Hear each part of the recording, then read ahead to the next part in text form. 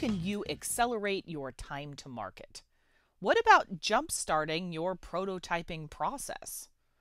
If you're working on an IoT design, or at least mulling it over in your brain, you have considered both of these questions quite extensively, I'm sure.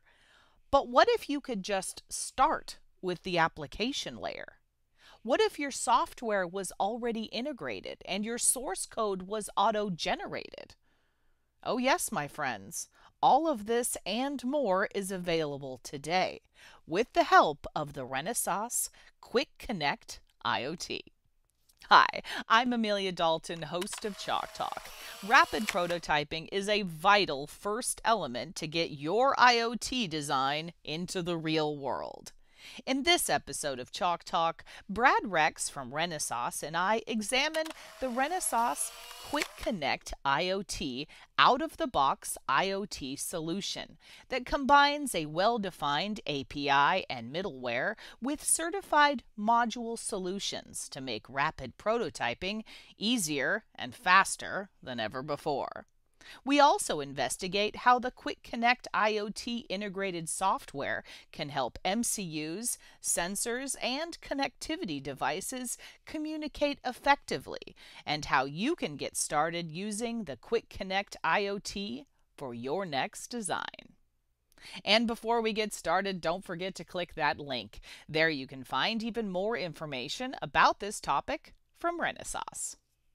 Hi, Brad. Thank you so much for joining me. Thanks for having me on. Absolutely. Okay, so I am excited to talk about Quick-Connect IoT today. But Brad, before we dig into the details, what is all included in the Quick-Connect IoT? Yeah, so Quick-Connect actually is about a year old from Renesas. And, what we really set out to kind of solve was the problem of, how do we get both hardware and software together to make it easy to connect our sensors, our connectivity to our microcontrollers and our microprocessors, really to make it easy to make rapid prototyping, super easy to use, not a lot of time in terms of investment up front, also not a lot of time and investment in terms of actually creating hardware. So what we decided to do was we standardized on a couple of, community-based form factors that are out there, things like PMODs, Arduino, Microbus. We made it in such a way that we can actually take the sensor hardware and actually daisy chain them together. Makes it really simple and easy if you're kind of limited on pins, don't have a lot of connectors on your board, kind of shove it all together, make it super simple for you to actually use the pins that you have most efficiently. With our Dialog acquisition that we happened about a year ago, we now have connectivity capability as well. So with the connectivity, we now have BLE, Wi-Fi, and some other technologies that also are PMOD enabled. And these can also be added as part of the Quick Connect system. And then lastly, the biggest piece of the puzzle here is actually our software piece. So we've spent quite a bit of effort over the last year really beefing up the software experience. This includes all the middleware, the drivers, anything lower than that. We also create some example applications. And, a little bit later, we can talk about, how we make this really simple for customers to pull together. As of today, we support almost all of our microcontrollers and microprocessors that we have within the Renesas portfolio. We have sensors like temperature and humidity, gas, flow sensors, air quality, biometric, support PMOD, Microbus, Arduino, pretty much a lot of the main form factor devices that are out there in terms of community boards that are available today. Excellent. Now, one of the crucial aspects of IoT designs is time to market. The more you can accelerate your design process, the better. So, Brad, does Quick-Connect IoT help me in this case? It sure does. If we look at just what it takes to do rapid prototyping, which is kind of your first step into time to market, the Quick-Connect system allows for plug-and-play hardware. So this makes it super simple to just take hardware and bolt it into existing systems that are already in place. We have a lot of out-of-box solutions that are already available. As I had mentioned earlier, broad support across the Renesas portfolio of microcontrollers and microprocessors, so you can move from one to the other very quickly, really to just kind of, put on some new test wheels and to try out a different system if you need to. Everything is easy to use. It's really just plug and play. Some of the software is already included in most of our major software packages. Some of the software can be downloaded from our website, but make it really easy and visible for somebody to go after. Added connectivity. So this now adds the ability to now connect to the cloud and actually make the IoT. You need wireless connectivity to make an IoT system. So with BLE and Wi-Fi as examples, makes it really easy to connect to the cloud. And we can provide actually that full end-to-end solution. So not only as Renesas are we providing the actual silicon at the lowest level, we have examples that get you all the way up to the cloud. So you can actually visualize your data, see it on a dashboard, and then take it to the next level of actually acting on that data and actually having some intelligence with an IoT system.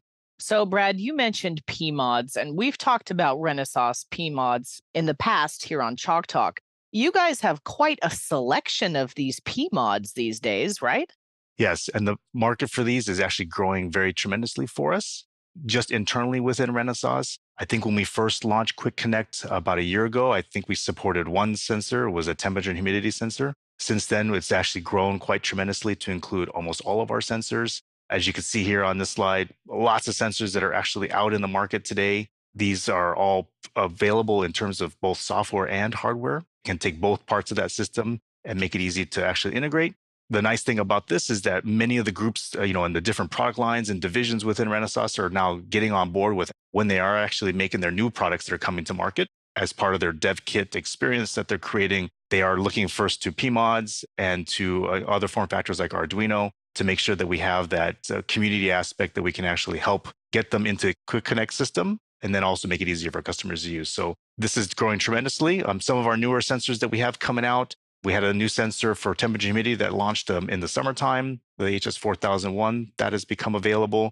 We have software for our BLE and Wi-Fi devices that for a long time we only had demo code for it. Now it's being integrated. So pretty much by the end of this year, we will have a lot of the software all fully integrated. And that really is the challenge is, how do we make it easy for customers to use the software portion? Because that's where the biggest long pole is in terms of actual development cycle.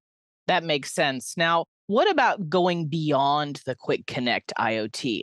How easy is it to implement complementary boards with this setup?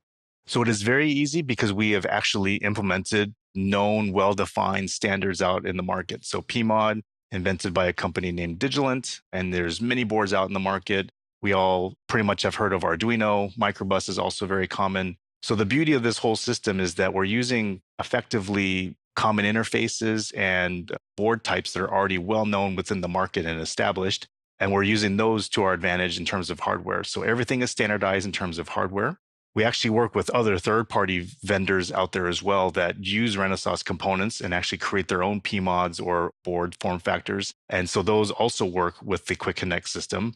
And then if you look at kind of just the entire totality of, the market itself, what's out there, hundreds of boards that are already out in the market, lots of software that's already available that's easy to find. All of this can be integrated and pulled into Quick-Connect and into our software packages. So if you needed to add things like audio, or if you needed to add like a small screen so you can visualize some data, you can buy these boards, from many sites out there and then integrate the software and then basically then complement your system that's using the Renesas components with additional boards that are out in the market. One other nice thing we've actually done is that for at least the internal Renesas boards that we have actually simplified the end user license agreement experience. Previously, every bit of software that we had potentially could have its own EULA. I think at one point, we had, like many companies, tens of EULAs for different types of applications. The beauty of the Quick-Connect system is all of this has been pulled together into one single EULA. So it's all in one umbrella.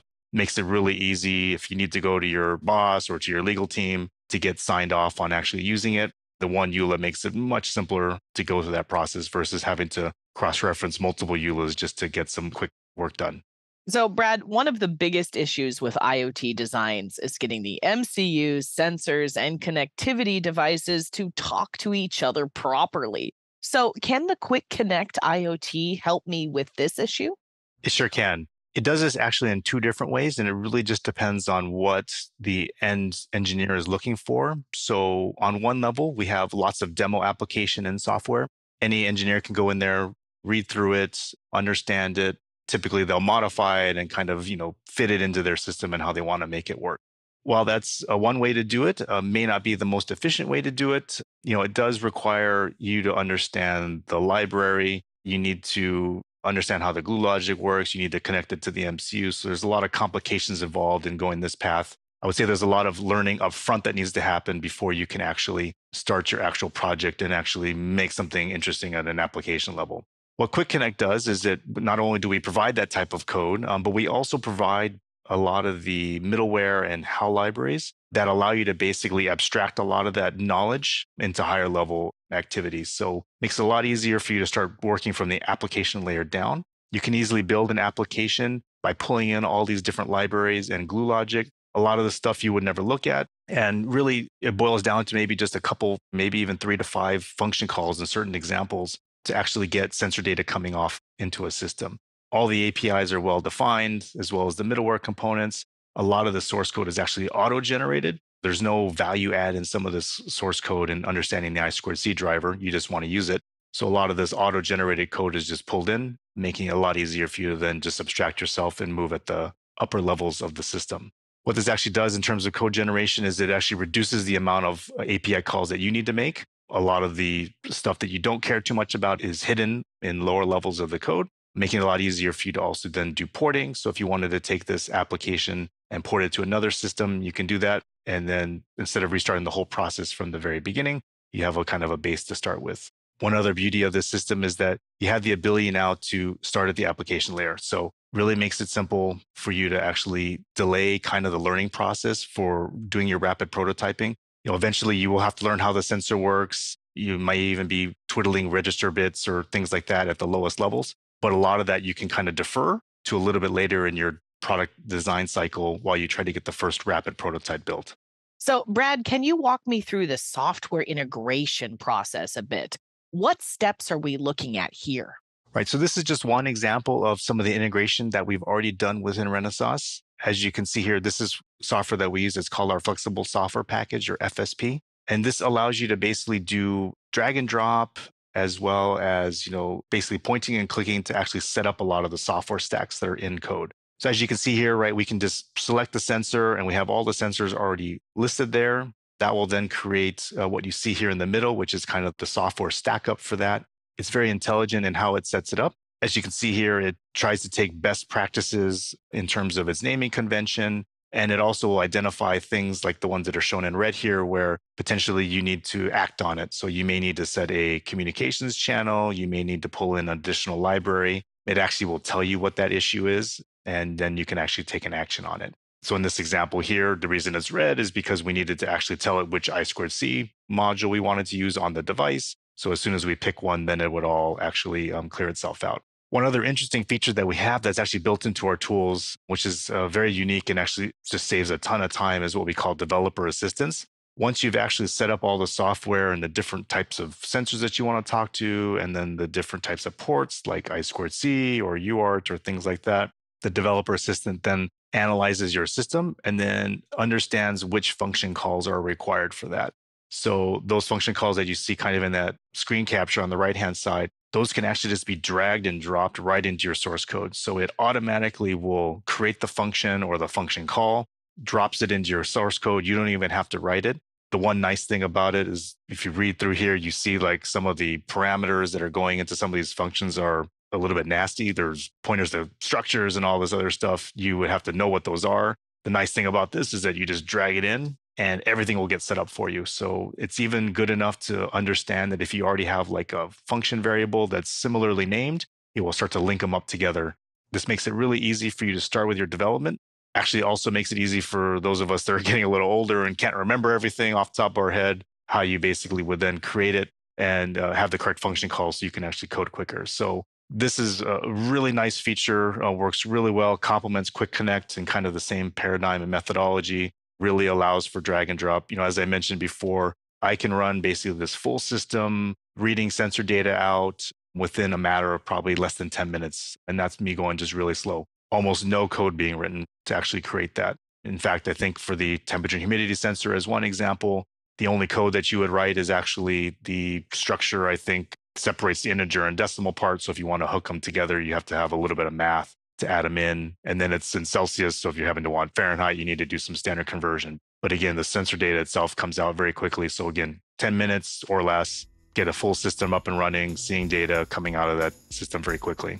Okay, well, Brad, this has been excellent. Thank you so much for joining me. Great. Thanks for having me on, Amelia. And before we go, you didn't forget to click that link, did you? There you can find even more information about this topic from Renesas. For Chalk Talks, I'm Amelia Dalton from eejournal.com. For more Chalk Talks, head on over to the Chalk Talks section of EE Journal. You can't miss it, it's right across the top. Or head on over to YouTube, youtube.com/EE Journal.